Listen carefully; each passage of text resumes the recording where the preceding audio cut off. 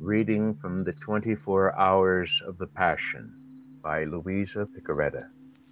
Preparation for each hour.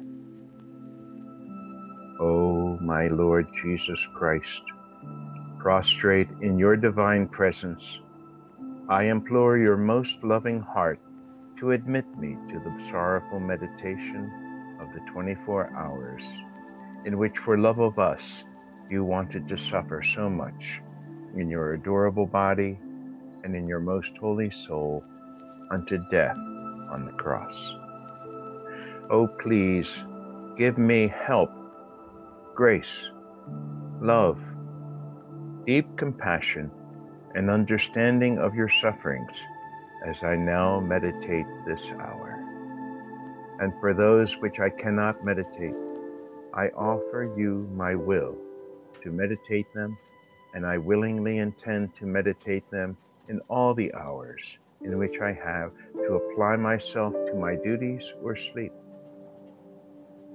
Accept, O merciful Lord, my loving intention, and let it be beneficial for me and for all, as if I effectively and in a saintly way accomplished what I wish to practice. Meanwhile, I give you thanks, O my Jesus, for calling me to union with you by means of prayer. And to please you more, I take your thoughts, your tongue, your heart, and with this I intend to pray, fusing all of myself in your will and in your love. And stretching out my arms to hug you, I place my head on your heart and I begin.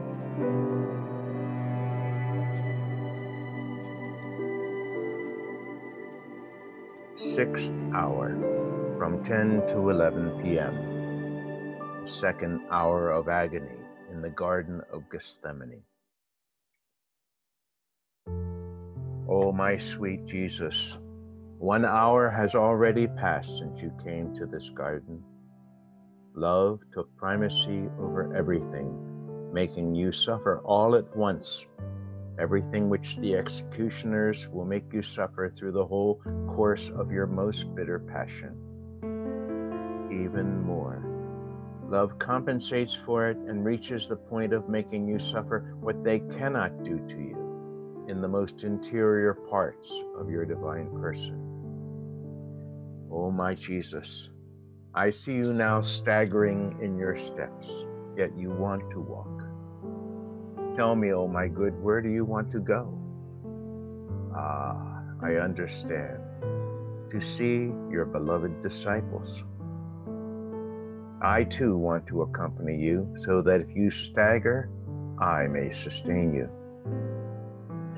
But oh my Jesus, another bitterness for your heart. They are already sleeping. And you, always compassionate, call them, wake them up, and with love all paternal, admonish them and recommend them to vigil and prayer. And then you return to the garden, but you carry yet another wound in your heart.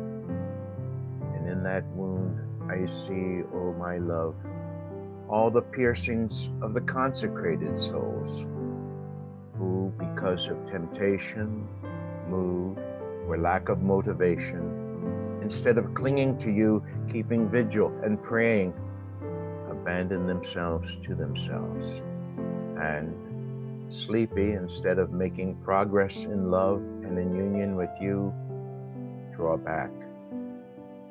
How much compassion I feel for you, O passionate lover, and I repair you for all the ingratitudes of your most faithful ones. These are the offenses which most sadden your adorable heart, and their bitterness is such that they make you become delirious. But, oh, love without boundaries, your love which is already boiling in your veins, conquers all and forgets everything. I see you prostrate to the ground as you pray, offer yourself, repair, and in everything try to glorify the Father for the offenses given to him by creatures. I too, O my Jesus, prostrate myself with you, and with you I intend to do what you do. But, oh Jesus, delight of my heart, I see that crowds upon crowds, all sins, our miseries, our weaknesses, the most enormous crimes, the gravest ingratitudes, advance toward you, assail you, crush you, wound you, bite you. And you, what do? The blood which boils in your veins comes to face all these offenses, bursts the veins open and pours out in large torrents. It makes you all wet. It flows to the ground, and you give blood for offenses, life for death. Ah, love, to what a state I see you reduced. You are about to breathe your last. Oh, my good, my sweet love, please do not die. Raise your face from this ground which you wet with your most holy blood. Come into my arms. Let me die in your place. Raise your face. But I hear the trembling and dying voice of my sweet Jesus, which says, Father, if it is possible, let this chalice pass from me, yet not my will, but yours be done. It is the second time I hear this from my sweet Jesus. But what do you make me understand from this? Father, if it is possible, make this chalice pass from me. Oh, Jesus, all the rebellions of creatures advance toward you, and you see that via voluntas tua, that your will be done, which was to be the life of each creature, being rejected by almost all of them. And instead of finding life, they find death. And wanting to give life to all and make a solemn reparation to the Father for the rebellions of creatures, as many as 3 times you repeat, Father, if it is possible, let this chalice pass from me, that souls withdrawing from our will become lost. This chalice is very bitter for me. However, not my will, but yours be done. And while you say this, your bitterness is so intense and so great that you reach the extreme. You agonize and are about to breathe your last. Oh, my Jesus, my good, since you are in my arms, I too want to unite myself to you. I want to repair and compassionate you for all the faults and the sins committed against your most holy will, and also pray to you that I may always do your most holy will. May your will be my breath, my air. May your will be my heartbeat, my heart, my thought, my life, and my death. But please do not die. Where shall I go without you? To whom shall I turn? Who will give me help? Everything would be end for me. Oh, please do not leave me. Keep me as you want, as you please, best please, but keep me with you, always with you. And may it never happen that I be separated from you, even for one instant. Rather, let me soothe you, repair you, compassionate you for all, as I see that all sins of every kind weigh upon you. Therefore, my love, I kiss your most holy head. But what do I see? All the evil thoughts, and you feel disgust for them.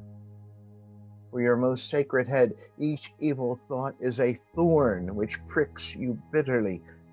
Ah, the crown of thorns which the Jews will place upon you cannot be compared with these. How many crowns of thorns the evil thoughts of creatures place upon your adorable head, to the point that your blood drips everywhere, from your forehead and from your hair. Jesus, I compassionate you and would like to place upon you as many crowns of glory in order to soothe you. I offer you all the angelic intelligences and your own intelligence to give you an act of compassion and of reparation for all. Oh, Jesus, I kiss your pitying eyes.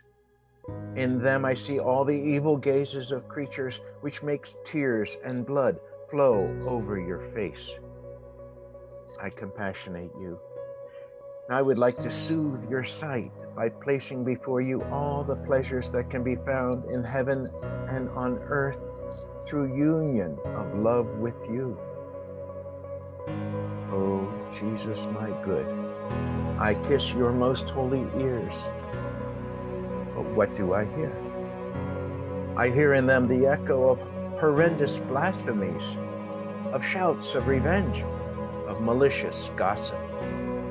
There is not one voice which does not resound in your most chaste hearing.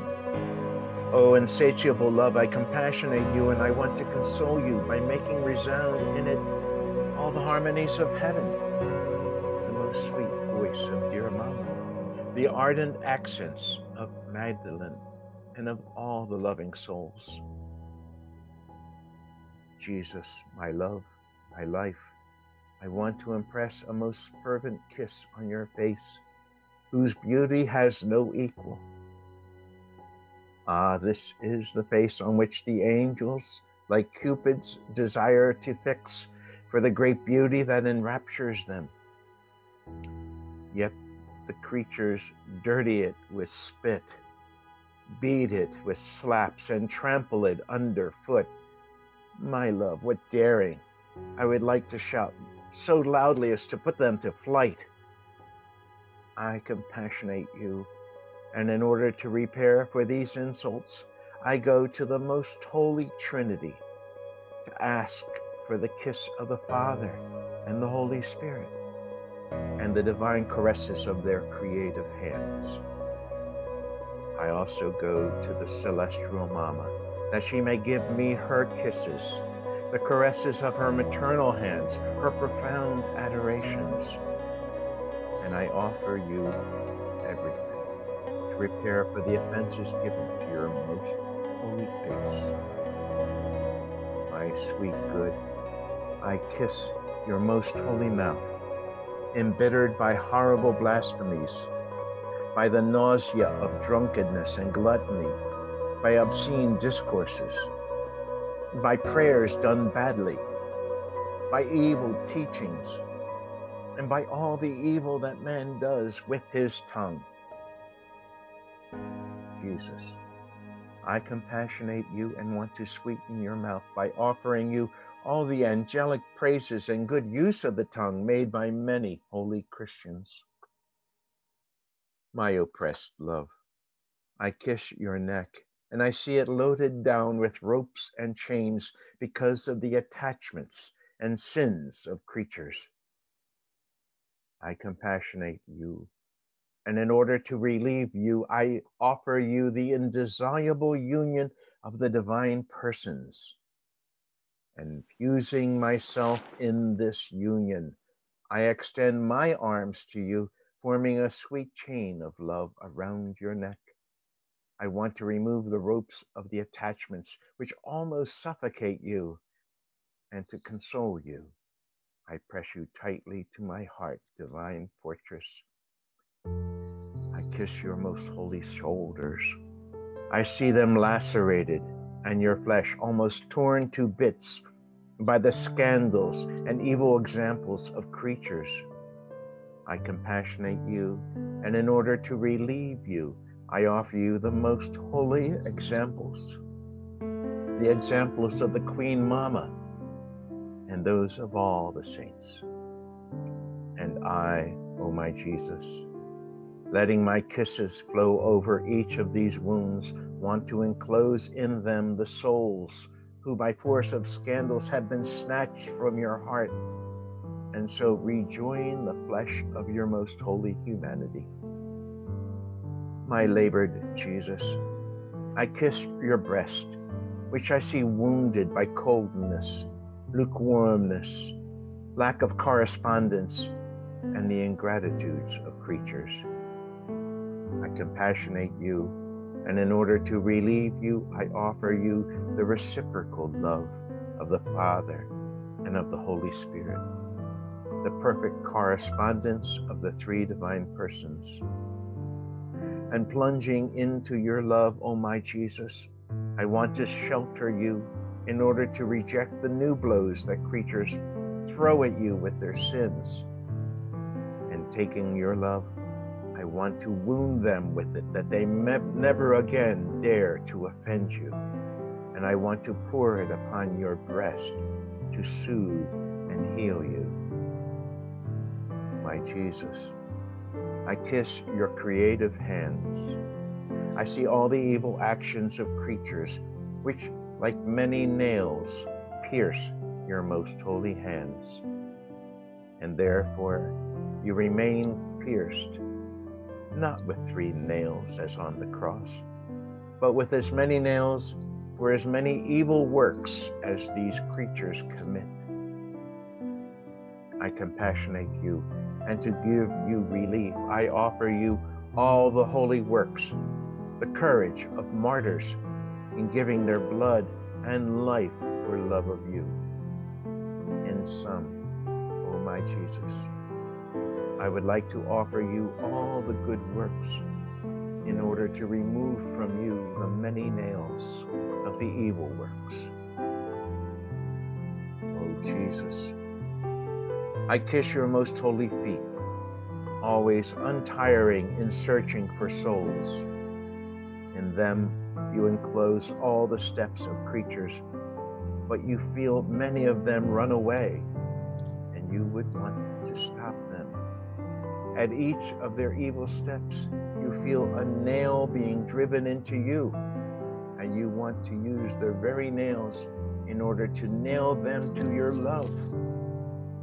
And the pain you feel and the effort you make in order to nail them to your love is so intense and so great that you tremble all over. My God and my good, I compassionate you, and in order to console you, I offer you the steps of the good religious and all the faithful souls who expose their lives in order to save souls. Oh, Jesus, I kiss your heart. You continue to agonize, not for what the Jews will make you suffer, but for the pains which all the offenses of creatures cause you.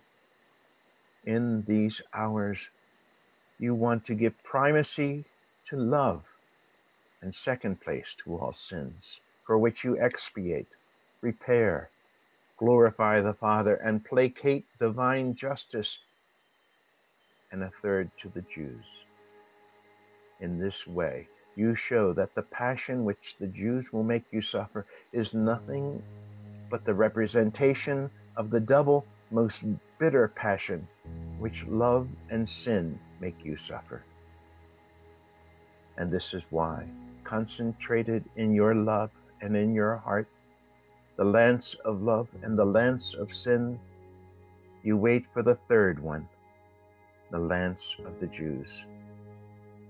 Your heart, suffocated by love, suffers violent movements, impatient rushes of love, desires which consume you, and burning heartbeats which want to give life to every heart. And it is exactly here in your heart that you feel all the pain that creatures cause you, who, with their evil desires, disordered affections, profaned heartbeats, instead of wanting your love, look for other loves. Jesus, how much you suffer. I see you faint, submerged by the waves of our iniquity, and I compassionate you. And I want to soothe the bitterness of your heart, pierced 3 times, by offering you the eternal sweetnesses and the most sweet love of dear Mama Mary, as well as those of all your true lovers. And now, O my Jesus, let my poor heart draw life from your heart, that I may live with only your heart. And in each offense you will receive, let me be ever ready to offer you a relief, a comfort, a reparation, an act of love, never interrupted.